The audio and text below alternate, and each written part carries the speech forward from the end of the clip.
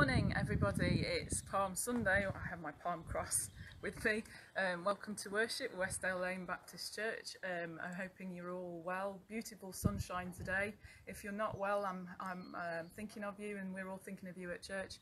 But we're going to start worship in a moment. Just a few notices to start off with.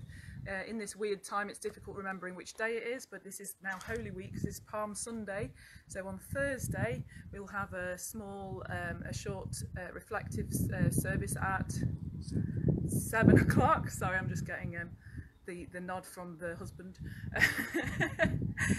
With Chris. This will give us time to have a service that remembers the last communion Jesus had before he was crucified, before you get to go outside and clap for the NHS and the carers at 8 o'clock. So I'm just reminding you of that as well.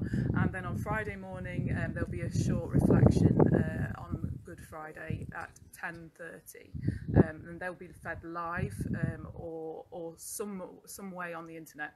And then on Easter Sunday, 10:30, a celebration of Jesus and his resurrection.